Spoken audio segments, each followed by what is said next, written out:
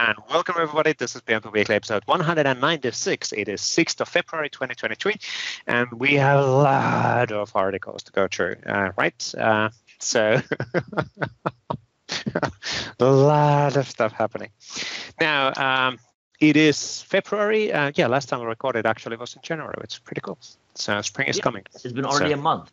Yes.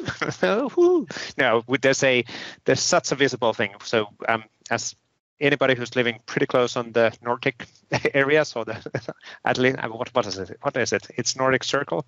What is it? My brain is Arctic Circle. Arctic Circle, not super close to Arctic Circle, but anyway, you can clearly start seeing the sun impact coming back, which is awesome. So I know that in the Netherlands you don't necessarily actually see that visibly yet, but at least in Helsinki, sun is now setting at 4:45, and it used to set like 3. So you can clearly see that, hey, there's progress, spring is coming. So okay.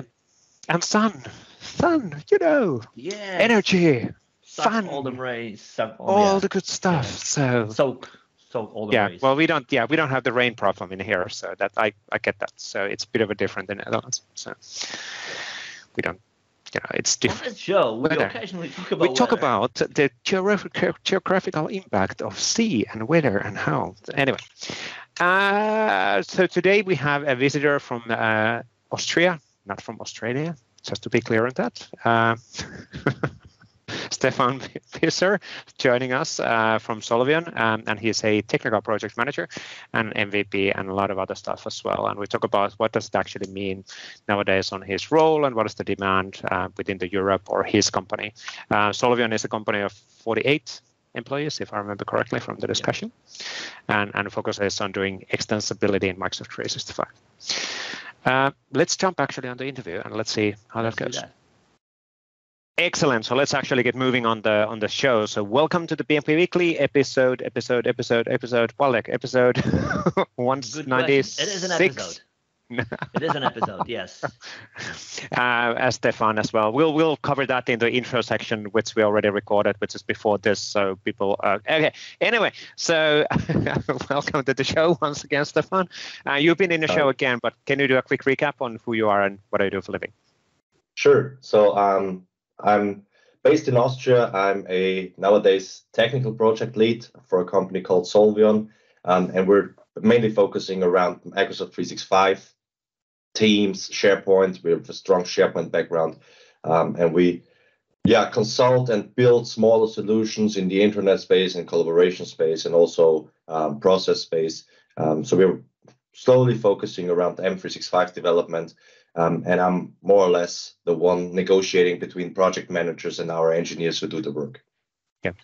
So, and you are an MVP as well, of course, because we can see the flag behind of your back. So, and that's Microsoft 365 developer category, isn't it? M365 development and AI. Yeah. Oh, yeah, you have 2 of them. That's actually pretty cool. Yeah, there we go. Nice. Now, I think last time we talked about that I think you were more as a technical IC being individual contributor. Now you said that you're a technical project manager. What changed? Just the title, basically. They wanted to align job titles over the whole company. And therefore, we figured out technical lead is not exactly what we're doing, but I would prefer to call it solution architect, because that's what we're actually doing. We do architecture stuff and then hand it over to our developers to actually do the work. But nowadays, in order to make it familiar to our customers and what they do, we call it technical project leads. Now, actually, let's spend a second on that one, because again, we might have people listening who are like, okay, so but what's the role of an architect, and what's the role of a developer, and what's the role of a project manager? What qualifies? What is the meaning of life? What is the meaning of life? It's 42. 42. That's easy. So see, Stefan knew exactly what we're talking. Now, Douglas Adams' book, by the way, reference for those who do not know what that was all about.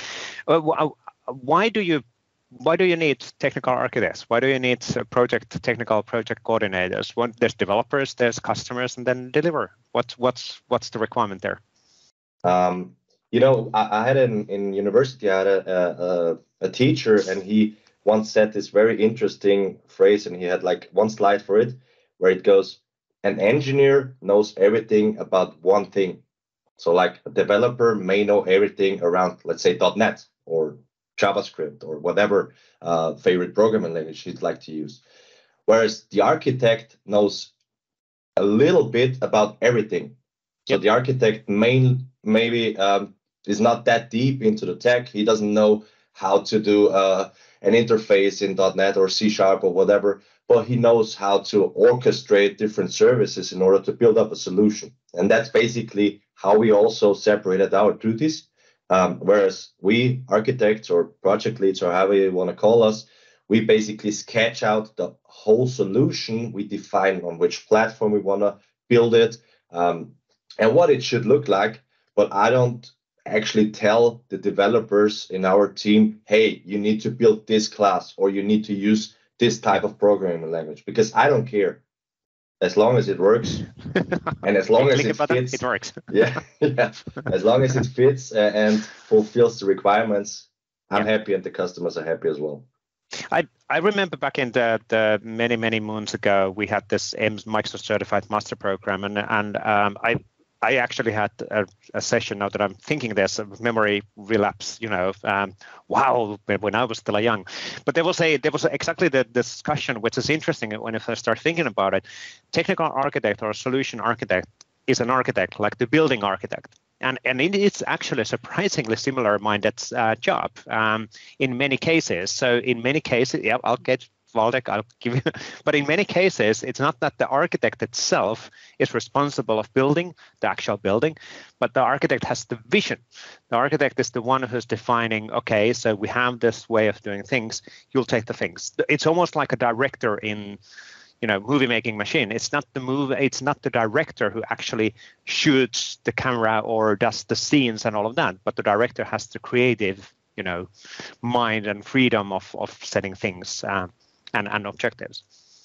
Is that a good way of defining what is a technical architect? I can see what Waldek is saying. You're totally off. So that's something that I heard. Waldek is always so absolute. At that age, you might assume. So there is something that I heard way back when MCM was actually a thing still. Somebody like in our space talked about what's your job? An architect. And he talked to an actual architect. Mm.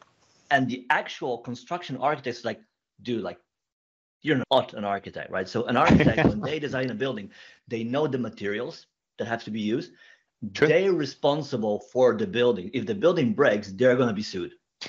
I still have the government. How is that so absolute that no, it's not the same. It's still the design. It's not that every single building architect is responsible for a building. Depends on a building architect, depends on a country, depends on a company. There might be multiple architects in the same setup. One of them have the artistic freedom. One of them actually focuses on the strength of the material and all of that. Of creative director, the drawing, the pencil manager. I'm just calling out that it's a pretty strong statement of saying no, nothing to do with each other. But okay, it's okay.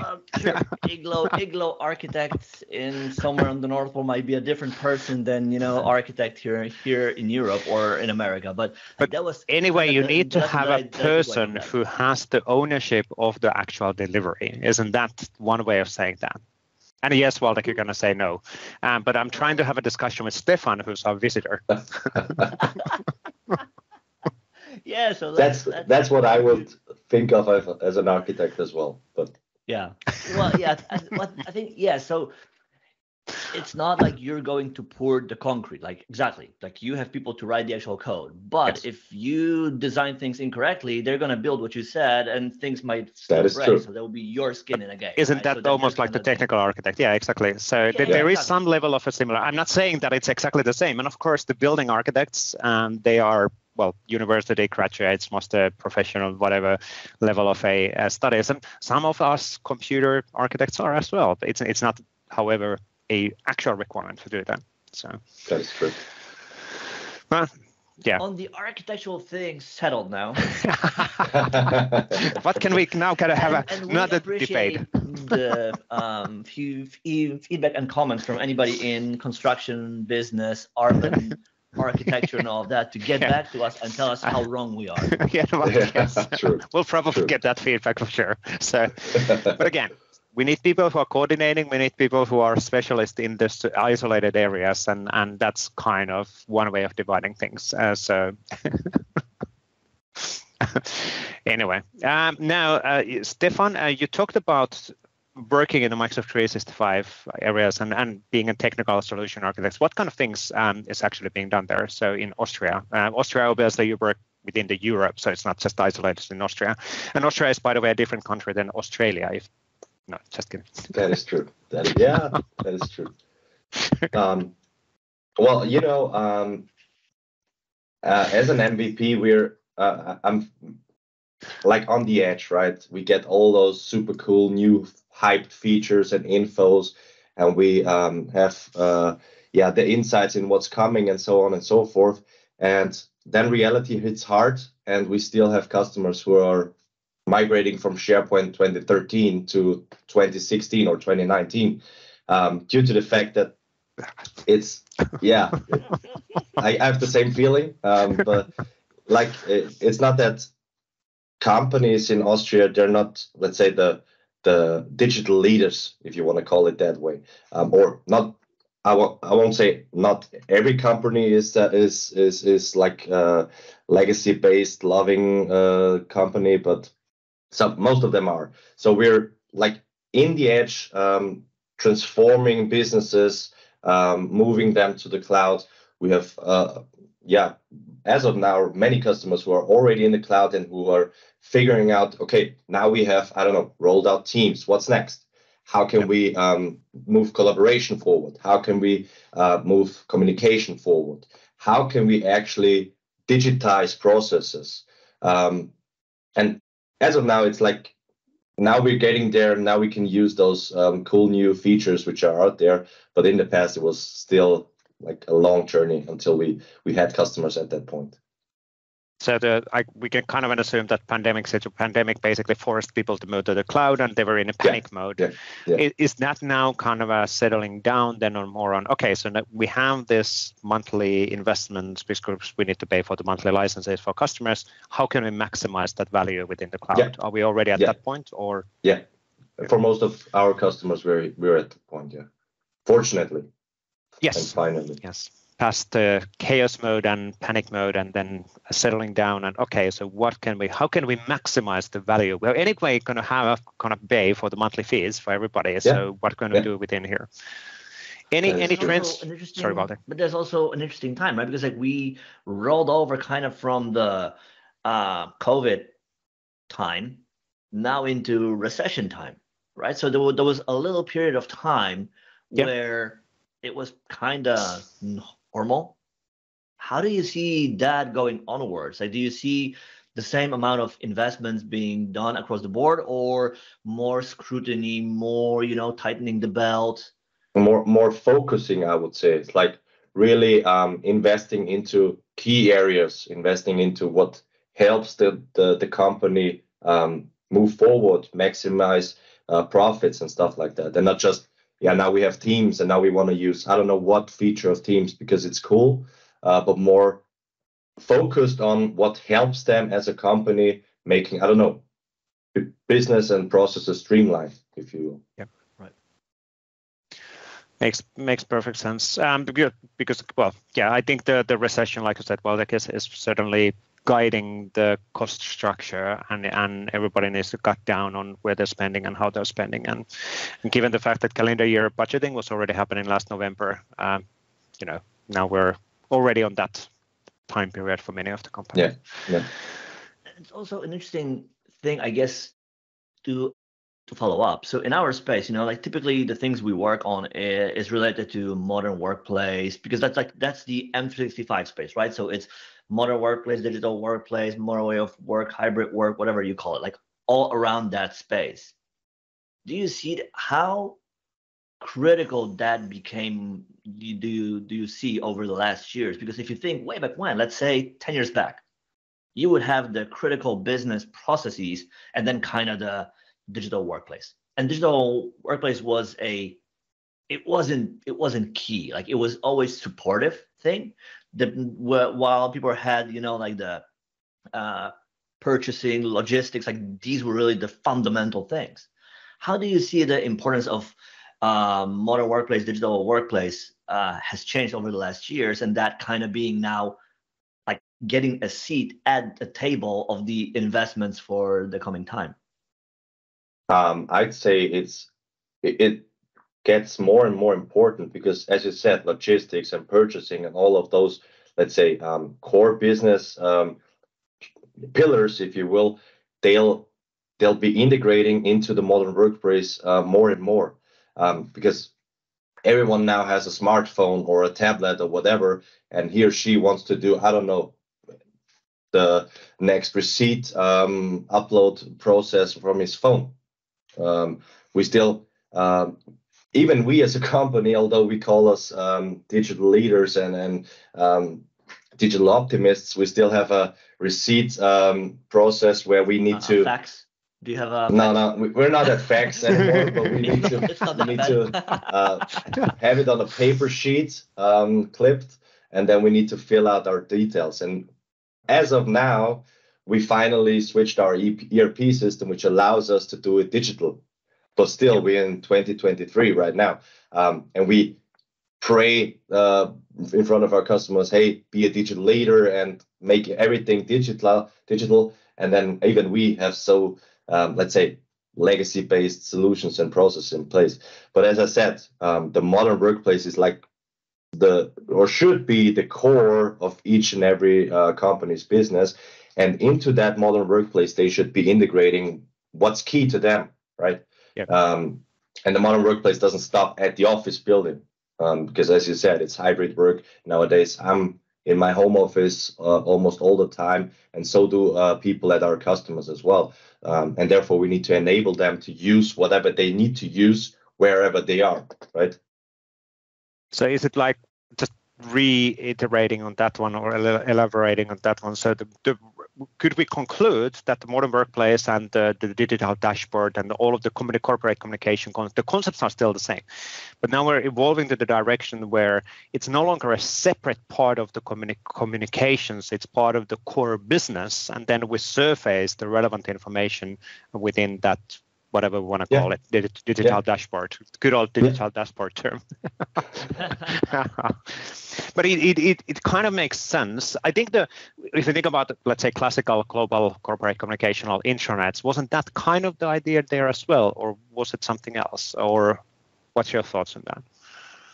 Yeah, it was the same idea, because within a, let's say, intranet scenario, you would also have not only corporate communications presenting their news and information, but also everyone within the company should have a place where he or she could, I don't know, post about the new finance strategies or the new numbers or what they built in the construction side or whatever.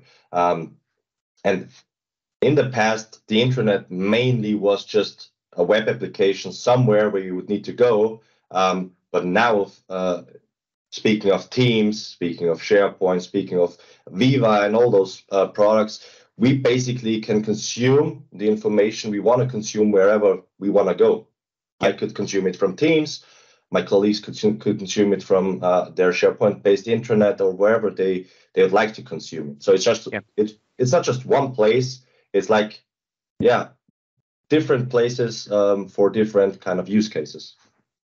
That actually makes a lot of sense, because of course the same information is the same regardless are you consuming that through Viva or Teams or SharePoint or however, and you need to be able to get access on it as easy as possible using whatever devices, so which makes perfect sense. Which is an interesting point, right? So how do you see that change, the trends and the way we interact with digital workplace change over the past few years? Because like there was era of voice assistants, the Alexa series and whatever.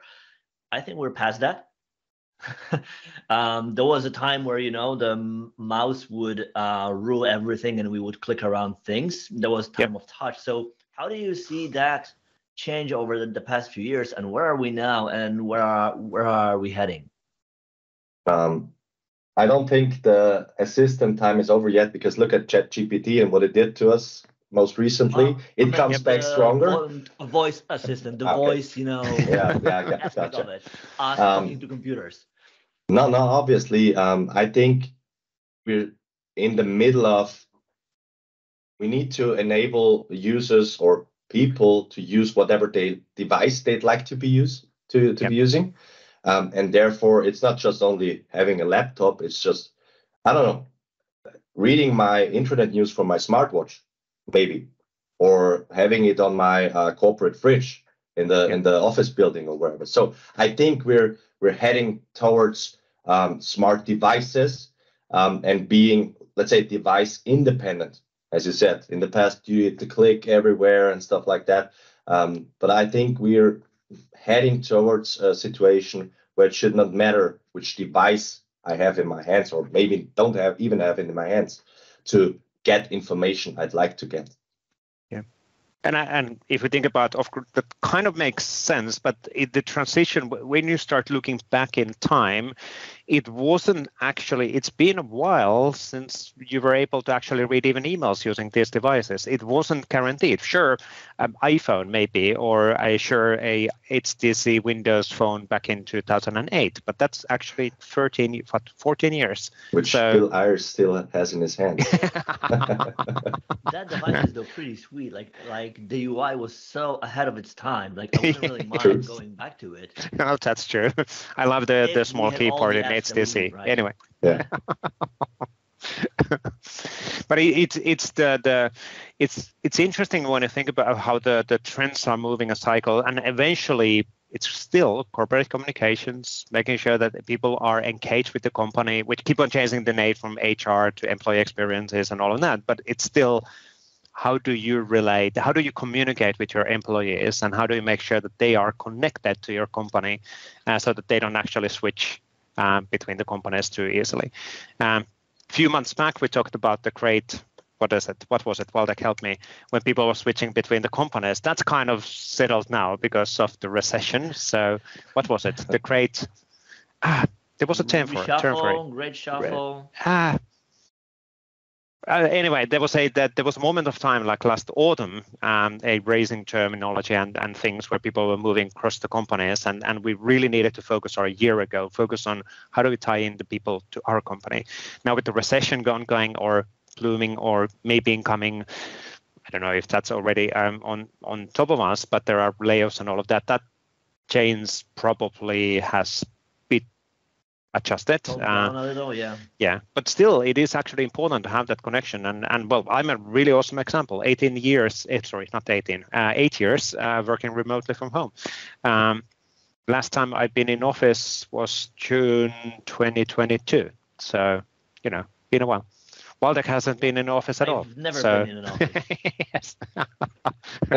So how do you actually get that connection to the people? So, but if you go back in time, for example, for early 2005, 2007, 2010, 2013, it was corporate communications. It was all about the same.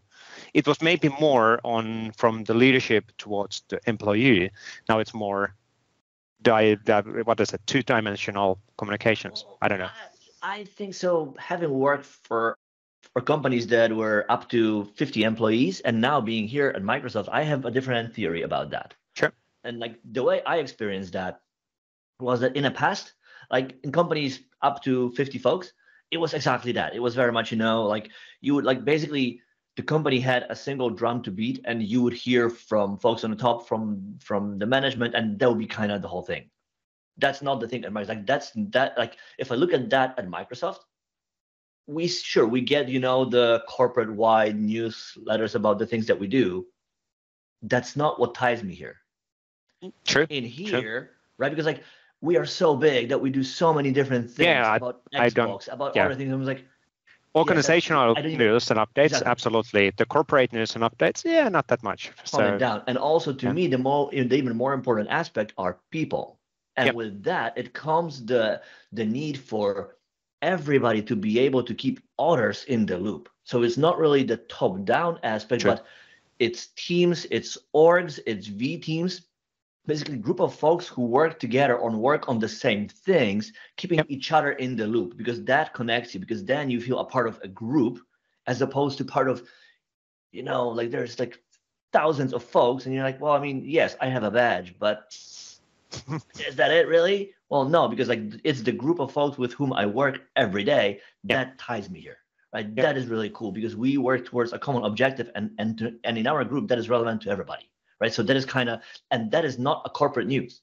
True, but it's still kind of the connections between the employees in a company, so enabling that interactivity within the communication, teams but then within groups. Yes, yeah, definitely. True. Does that resonate with you, Stephan? Now that we're I mean, I work in a company where 45 right now. So you are just on the edge, just about to hit the 50 mark. I can totally understand what Waldek said. Although even with us, it's not like bottom down, top down. Sorry, we also have this concept of if you want to share information which you think may be relevant to all the others in our company, just share it. Because I see it as a little bit as Waldek has said it as well.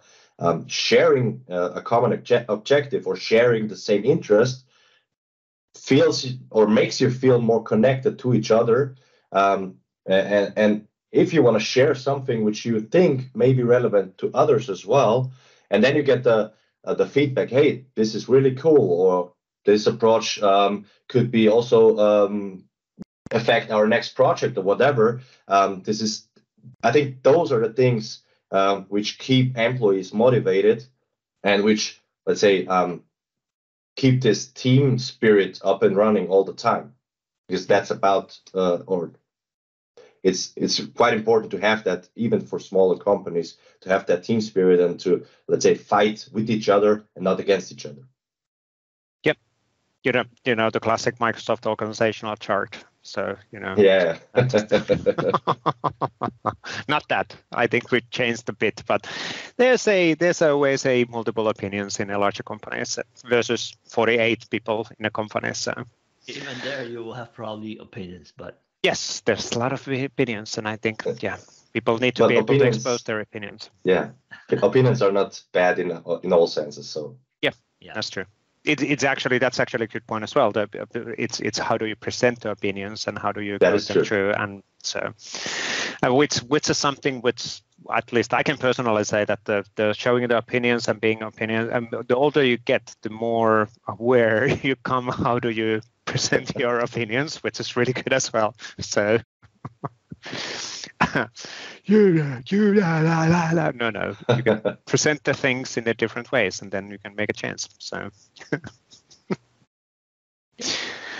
anyway, now Stephan, I'm watching the time because we want to keep this in 30 minutes as well. So can you kind of recap some of the discussion what we're having here? What would you say is like the key trends related on Microsoft 365 development from your perspective? What do you see from your side? So what customers are asking? Where's the demand? All of that stuff. Just a kind of some sort of a hunch. You mean what we tell customers they should be asking us? That's one way of approaching that. You're yes. asking about this, but actually, what you want to ask. Exactly. That's my job. No, all seriously. Currently, still, we get a lot of let's say requests on corporate communication solutions like intranets and stuff. Yep. Obviously, most of our customers, they have rolled out Teams and they're figuring out, okay, now so we actually, people are actually using Teams and they know how to collaborate in Teams and they know how to use the chat functionality. So what's next? How can we make their life easier delivering a personal assistant? Or how can we enable them to build certain things for, let's say, their use cases within Teams as well? We're using the Power Platform and whatever. So let's say that the enablement of people who are not directly working in a tech-related role, but still giving them the chance of building solutions is like, I'd say, the number one request we receive right now. And therefore, we kind of saw in the past that if you just, let's say, let people use or let people build stuff on top of the Power Platform without any governance or whatever lifecycle management you have in place. A lot of customers, after like 6 months or a year, they came back to us and said, now we have like, I don't know, 250 Power Apps for the same use cases deployed to, I don't know, 12 environments. And we actually don't know how to handle that, because if they have a problem, what are they doing? Calling support. Yeah. And the first thing support then would say is, I have not built it, I'm not maintaining it, so I can't help you. And therefore, we kind of try to push our customers into a direction where we say, let them use the Power Platform as a platform for building cool software or building cool applications, but still govern that whole life cycle of from requesting a Power App, building a Power App, and then maintaining a Power App. If you have that, then just let them build. Yeah.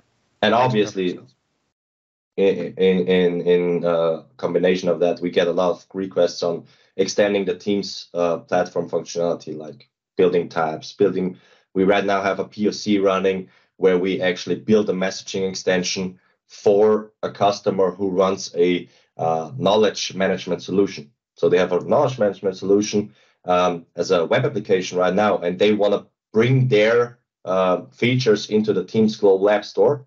And therefore, we're building a messaging extension and a personal app for them, and try to figure out how to best use their software and their features, which are already out there within Teams, like surfacing docs within a messaging extension, make them searchable, have your knowledge management docs in a tab as a personal app within Teams connected to, let's say, customers or whatever. So that's the top two things we do right now.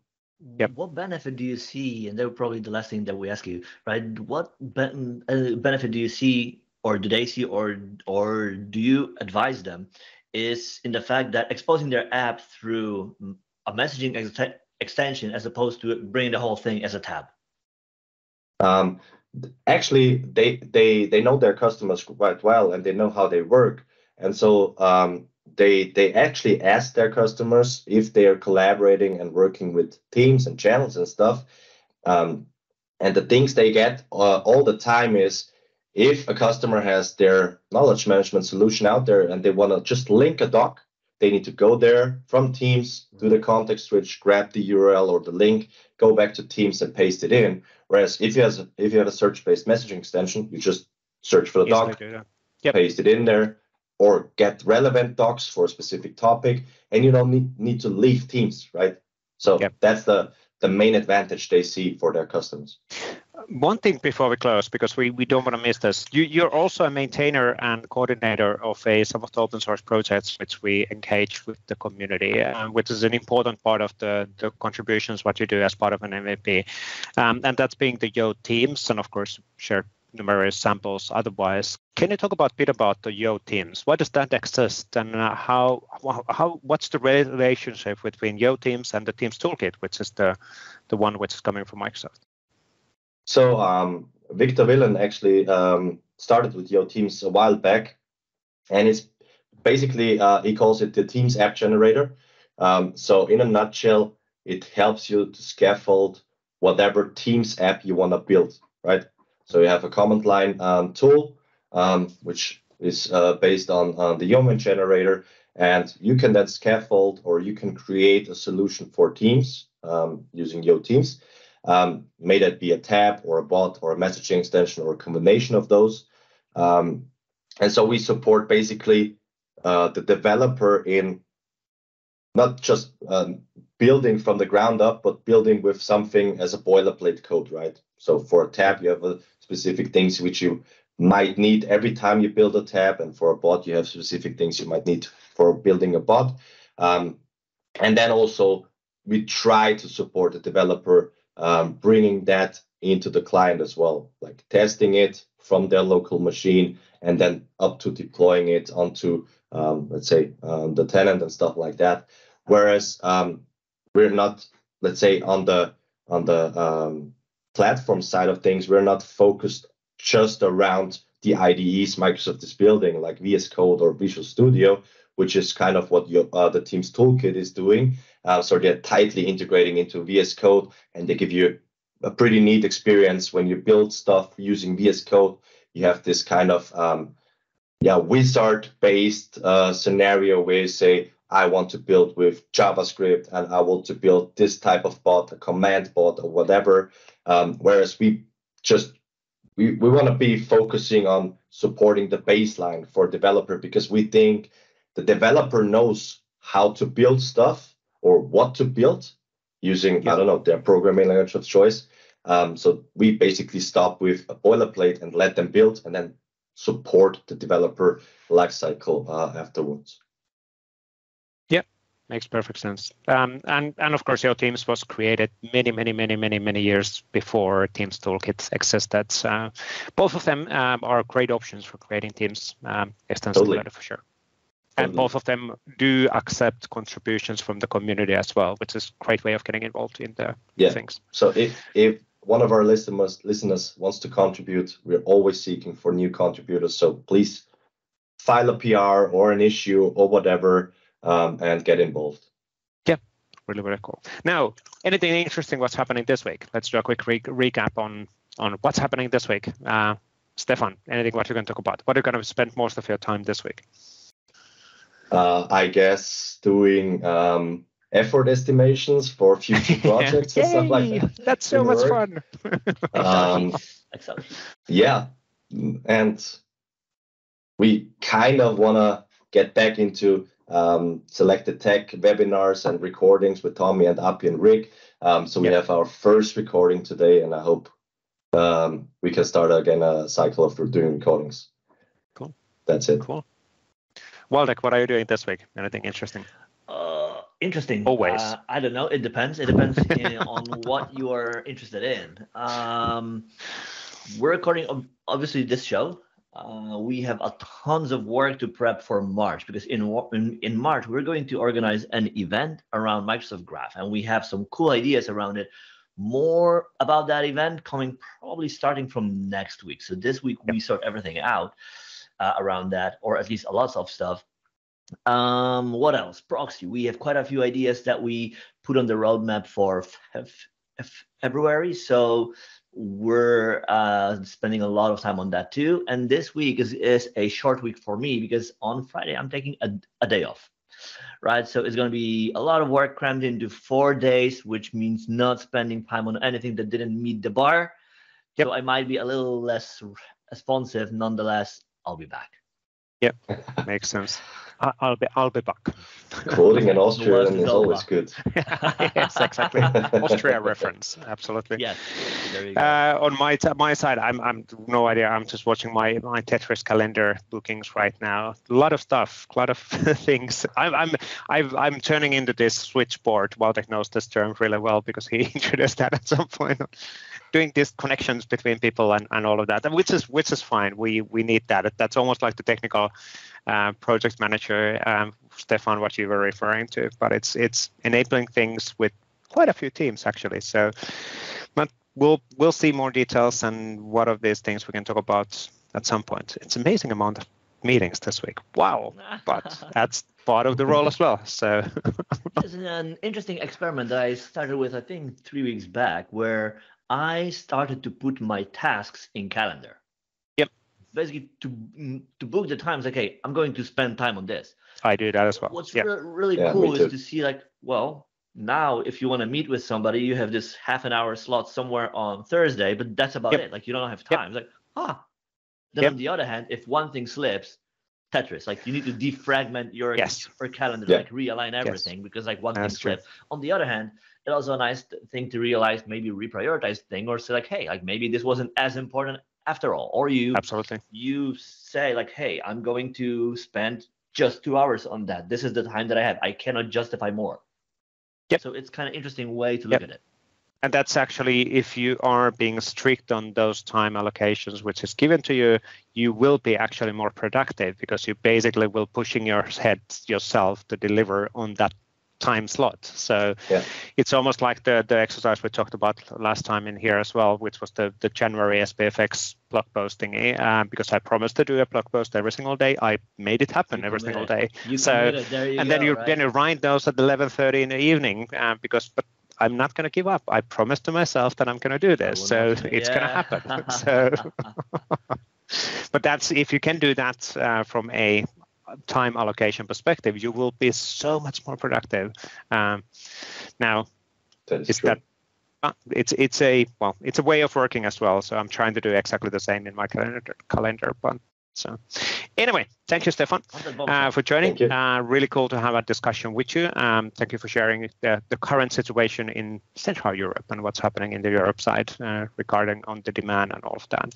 And all the best for the Yo teams. We'll probably actually meet later today related on Yo teams anyway. So in our normal virtual team meeting. I'll be back. There you go. I'll be back.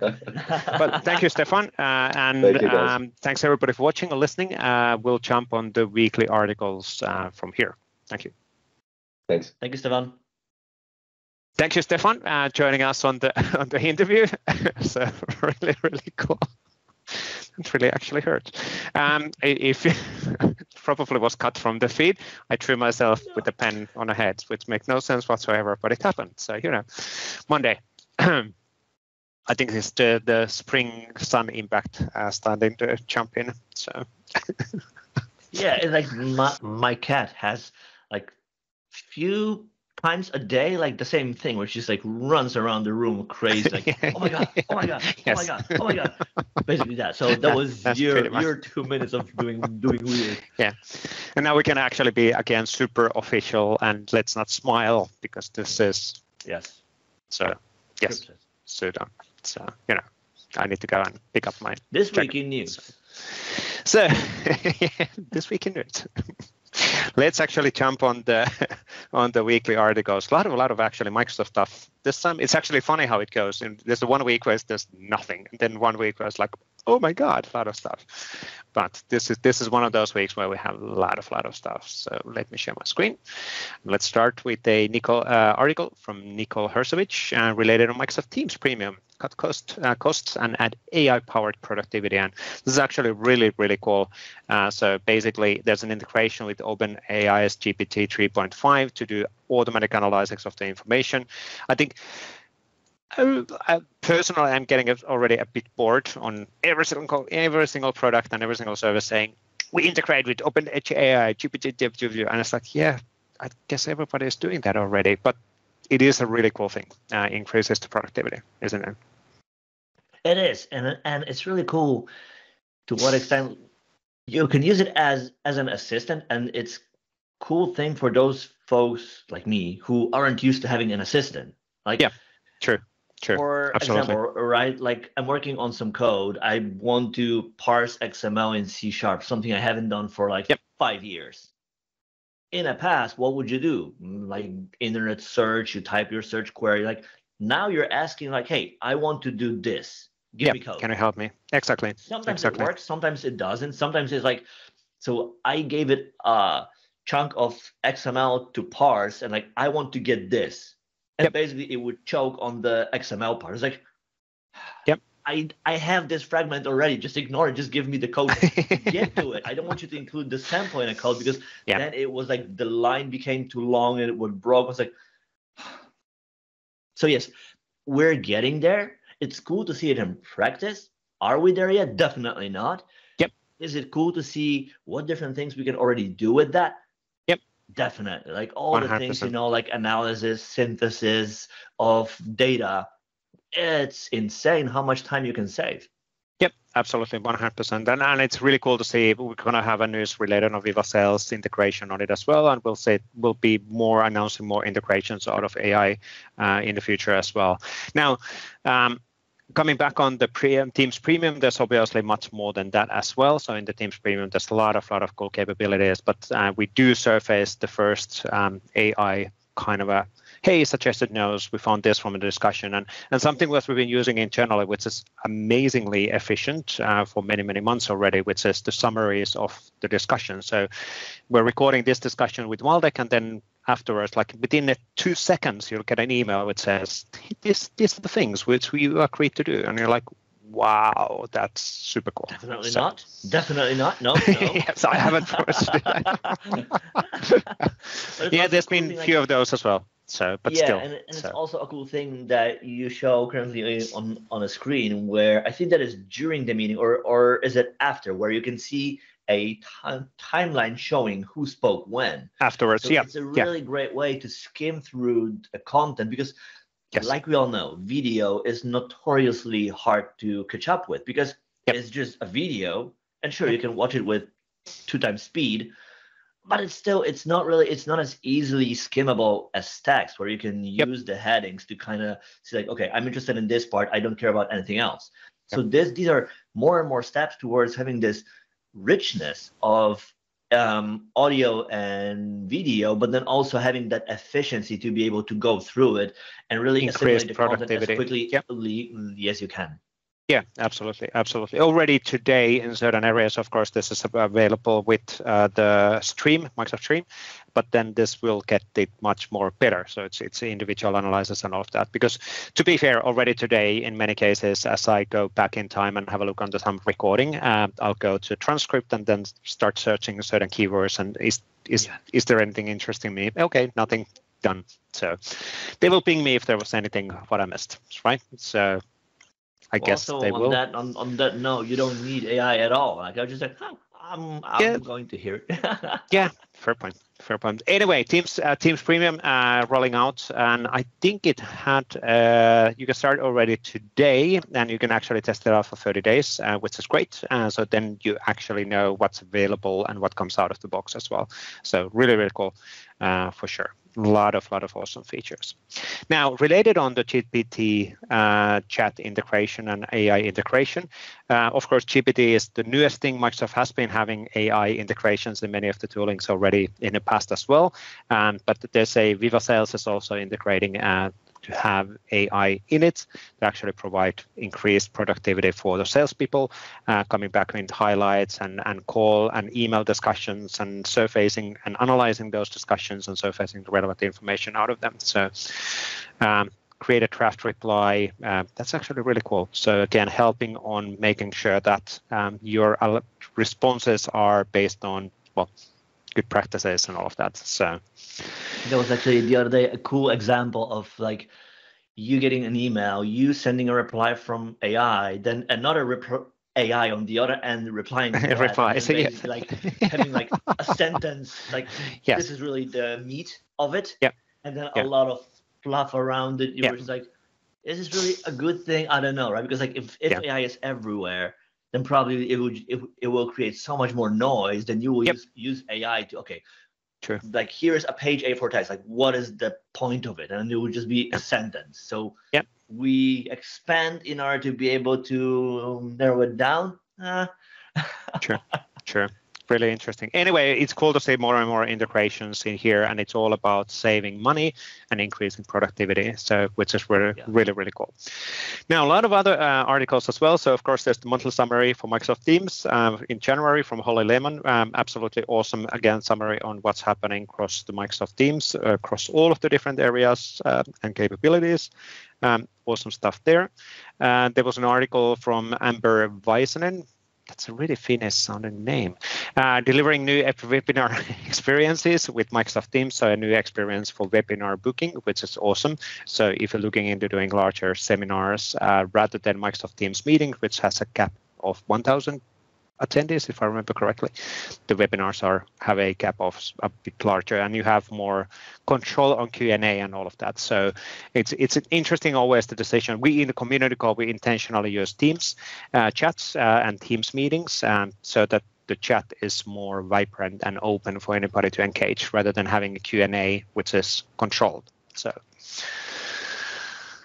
But a lot of new features here as well, and the Stream Deck integration is really cool. I have this one actually installed as well, and it works really well. Unfortunately, however, right now apparently they found an issue, so it's been fallback back. It will come back hopefully later this week. Then we had a update from the Viva Sales. So what's new there? Kind of a monthly summary as well. These are really good. So I love the fact that our marketing organizations are doing this across the products, right? Yeah, definitely. I mean, if all else, right, like it's so hard to keep track of all of that. So having a single point to which you can go and say, hey, yes, I want to see what's new in breadth And if there's anything that interests me, I want to be able to deep dive on that part exactly. But just to have a broad strokes, feeling of what's going on, what are we investing in, what's coming, and so forth and so on. So these are really great. These are really, really good. Then there was a blog post related on Viva Sales customization is here. So we basically enable you to do form customizations in the in the Viva Sales module, which is really for salespeople. That customization is not, however, based on any existing technology, so it is their own. It would be really fun. So my personal wish would be like, come on, can we use SPFX or adaptive cards or something which is consistent across the board in the product? Doesn't add, it would be so much easier, but for now at least, it's not based on, let's say, baseline settings. And now the messaging forms will show up across different experiences, including Outlook site and team messaging extension and adaptive cards. So technology is there for which is consistent, which is the adaptive cards.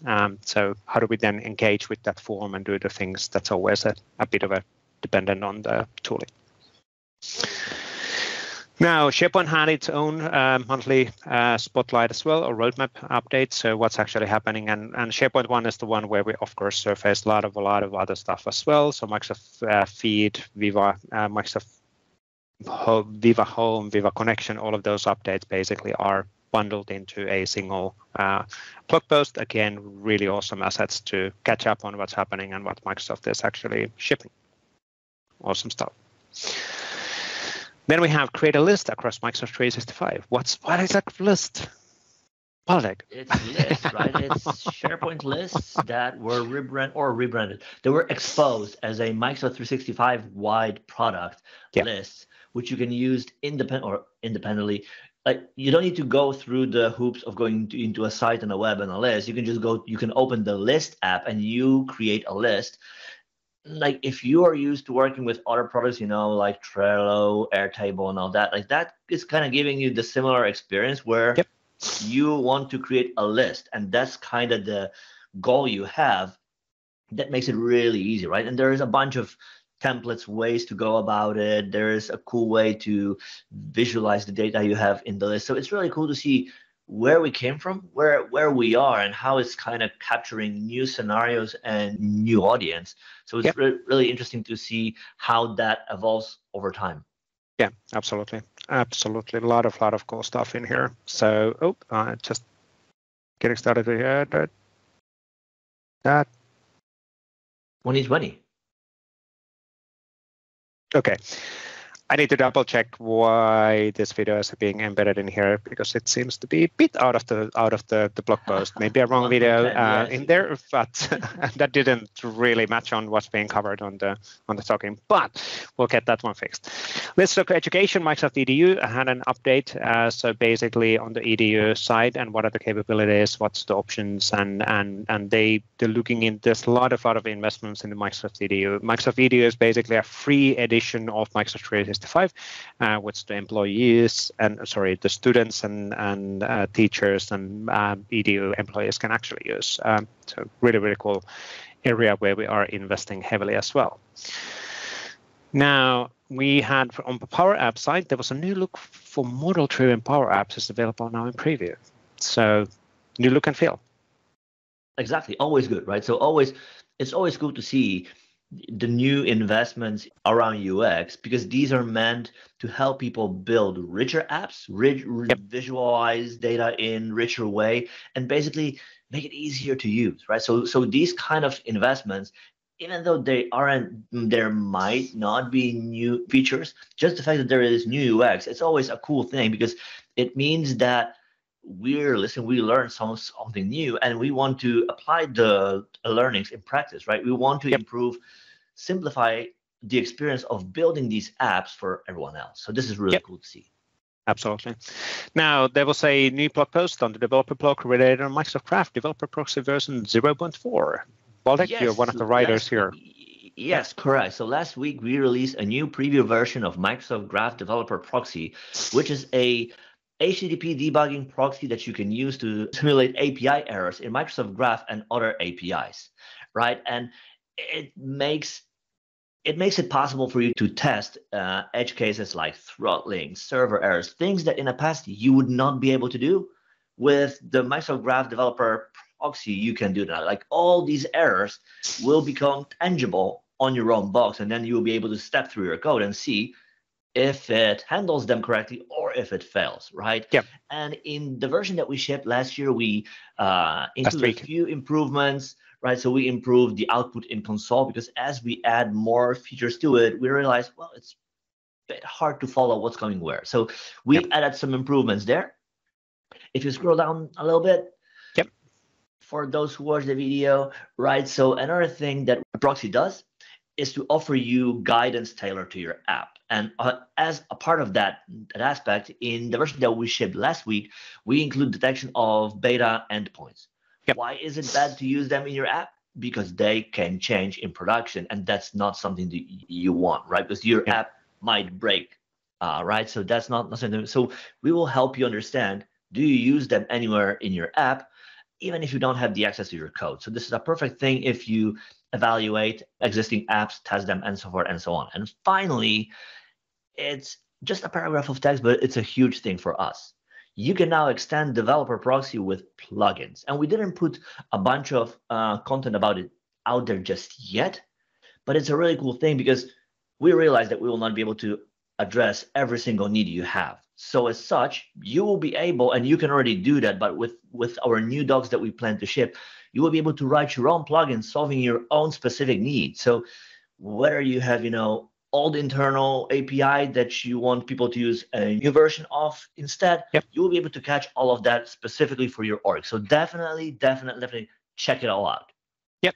Really, really cool stuff. Good to see this one getting involved as well. Now, there was also a new guidance and tutorial related on using the Azure Communications. So from zero to hero, building a meeting app with Azure Communication Services and Microsoft Teams. And this is the part 1. We also have a ongoing series for the weekly Microsoft 365 platform calls, where we cover one Azure Communication Services topic in every single call for upcoming 7 weeks, which is really, really cool. Already one call is already done. So I love those series because then you can build on the previous one and you get a bit more detailed on what can happen. We also had a blog post by me, which was do more with the less in Microsoft 365 using SharePoint Framework, and really kind of talking about the value of the SharePoint Framework in a bigger scale, because it's not just about SharePoint. It is actually for Microsoft Teams and Microsoft Viva, and nowadays also for Outlook and Microsoft 365 apps. And what would that then mean in practice? And this is really for maximizing the value of your existing investments. So if you build anything using SPFX, you can actually reach more spaces and surfaces and audiences already with your existing investments, which is really, really cool. And then we'll list also all of the articles from the January SPFX article series. We released a new SPFX related article in every single business day. So that was cool as well. Woohoo! And then we had an update also from Rabia Williams related on a new Learn module. Can you talk about this one, Waldek? Exactly. So the other week, we announced a new learning path, which is around learning how to use Teams Toolkit to build apps for Teams. And this is really cool, right? Because oftentimes, we ship something and we kind of give you a hello world, which is a short sample, but that's about it. So here you have a more structured way to learn it. Like you will get kind of a hands-on experience still, but it will be a guided approach to help you go through the different aspects of it, building different types of apps for Teams using the Teams Toolkit in VS Code. So if it's something that you are interested in, if you're curious, if you have past experience building Teams, but you didn't try Toolkit yet, all of these scenarios or reasons are a great excuse to try this new learning path. Yeah, absolutely. And even though you wouldn't be writing stuff for every single day for Microsoft Teams, it is a great learning path to understand art of possible. So kind of recapping the baseline tutorial, step-by-step guidance, and be like, okay, now I get it. Whenever somebody comes and asks about this thing from me, I know what I can actually build with this tooling. So great working here. And then there was a new version of CLI for Microsoft 365, version 6.2. Correct. As every month, we ship a new version of CLI for Microsoft 365. This time around, we ship version 6.2 with, again, new commands, tons of improvement. And this release was special in its own way. This was the first time that I didn't contribute any PR to it. And it was a twofold thing, right? So it was like guilt, like, oh my God, like I didn't do anything. Yeah. And sure, that's not entirely true because we have syncs with the team, we reviews, there are chats, discussions, issues, and so forth and so on. But Yep. I didn't contribute any PR. Yep. On the other hand, it was really cool to see that I am in no one's way. And it was so cool to see how much, again, like once again, we've shipped and that I didn't stay in anybody's way. Like we could do a release, we could ship everything. There's like, that's really cool. That's really impressive to see where we got and that I am not blocking anybody. So it's exactly. Just, like double-edged sword where, I wasn't there, but I wasn't there. And it's perfectly fine. Which is actually good because that's all scalability as well. It means that the system is independent. It's something what was seen to happen with PnP PowerShell or the Core SDK and all of that stuff, and they're all kind of independent. They are their own individual projects and they shine in their own way, which is awesome. So it doesn't necessarily. I always been like I'm a big fan of making myself completely irrelevant. So because then, on a scale of 1 to 10, how well is it working? Well, because during our interview, you mentioned your calendar being packed with connected no, people, but that's just consulting meetings, so that's fair. Anyway, to be able to be successful in open source, especially in community areas, I think the main mindset is trying to make yourself not the bottleneck, as we were saying, Waldek, as well, because then that means that there's other people, and then the processes are fine-tuned in a way that it can actually proceed regardless do you have time or not. So, which is awesome. So yeah. Now let's do a quick recap on community articles as well. That was community article already, but anyway, Lawrence Trent had a article around smarter way to integrate your standing desk with Microsoft Teams, and that's actually really interesting as well because the connectivity between the tooling and everything else, you can actually start creating really interesting operations. So, like in this case, he's really looking into collecting data around the standing desk and connectivity between the teams and all of that. This is actually really, really cool. So I can totally imagine this going wrong where you drink, you take a cup and your desk is like, oh my God. Exactly. So, what's happening? Cancel. There's no cancel. Yeah, exactly. Not now. Yeah, you need to walk. You need to walk. No, I don't want to. Stand up. I don't want to stand up. I don't care. You want. Our data shows. Yes. Hello, this is your artificial intelligence assistant. I'm telling you that yes, you will need to stand up. Now, Martin Linkstui had a running a .NET Function app or app services accessing Microsoft 365. Really, really, really great blog post actually summarizing the different options of connecting to Microsoft 365 from Azure. So really, really, super, super normal scenario. This is what most of the projects anyway need to do. So it's good to have a reference blog post on that. Thank you, Martin, on explaining how all of this can be achieved. So, yeah. And it's, again, very cool to see. Majority of the article is about what? Auth. But it's cool to have the references for that so that whenever you build it, you will not be stuck on this part, right? So doing auth the right way is really key. Right. I'm confident that we should be able to do this in an easier way. So we as a Microsoft, we should have a centralized blueprint, whatever solution. This is I don't know. Somehow we should be able to make. I know. To make them is the key to keep them up to date. Yeah, that's true. Time across all the different technologies. That's true. Like containers and Kubernetes and serverless and web apps and whatever you have. And then across CSOM and REST and Graph and everything. Yeah, and it's always off. It's always off. Anyway, Well, good thing we have the article now. So yes, exactly. Good thing that we have community members like Peter Vesa sharing his knowledge related on applying a site design, failing to apply the site design to SharePoint, excuse me. And basically a blog post, he's been testing around the different things and site design behavior and apparently running into an issue. And these kind of things are good to know and to get shared as well with the community. So, and of course, hopefully getting reported using whatever the right channel is for the Microsoft that, hey, we found a bug. Can you get it fixed? So, and that's actually the fix for his problem. So he's actually basically working around that different option with a non-documented API. But yeah, it can work. But the problem is that as it's non-documented, that also means that it might go away with a snap of fingers because it's not publicly supported to be called. So one of the challenges of we should have all of this stuff in Microsoft Graph, right? Yes, ideally, yes. Like all of that should be, because that would make it so much easier. Yes.